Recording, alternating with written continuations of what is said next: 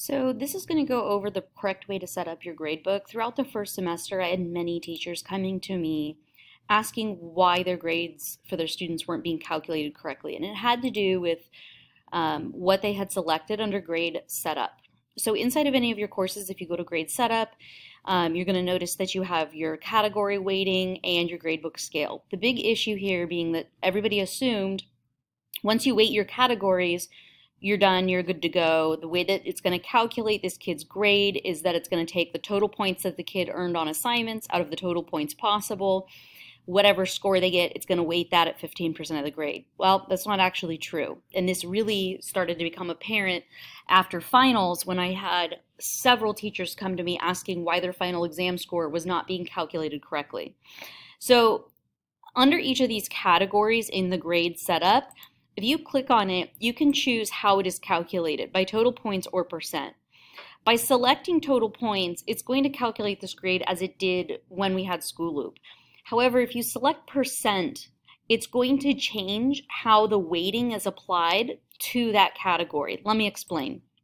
So for example, for exams, let's assume that you give an exam and a quiz. And for that category, you have total points selected.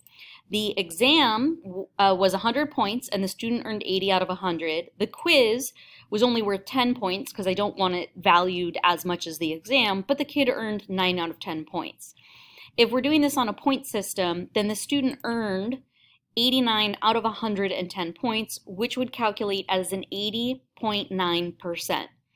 Once this is calculated, that is then going to be weighted at 70% of the overall grade. So this is the grading that we're used to. However, if under exams you were to select percent instead of total points, then what the gradebook is going to do is it's going to see that exam 1 was 80 out of 100 points, which is 80%. Quiz 1 is going to be 90% because it was 9 out of 10 points. It's going to view these two as being equally weighted regardless of how many points they're worth.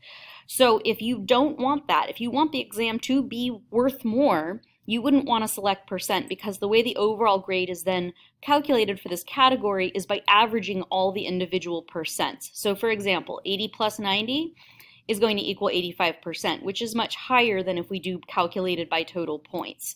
And the reason this is important is you want to make sure it aligns with your syllabus. So again, you want to click on each of these separately and ensure that it's either set to percent or total points as you have outlined in your syllabus.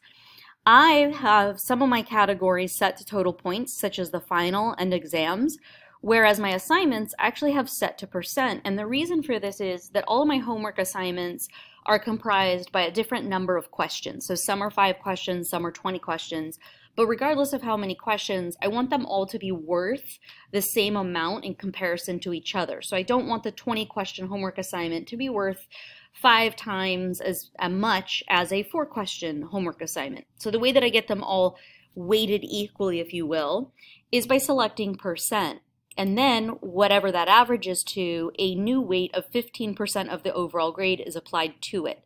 So you can have a combination of percent and points depending on how you've outlined your grade in your syllabus. The other thing to be aware of is a lot of teachers created a custom grading scale, but notice that whatever the star is on, that's the default that all of your assignments are going to be set to.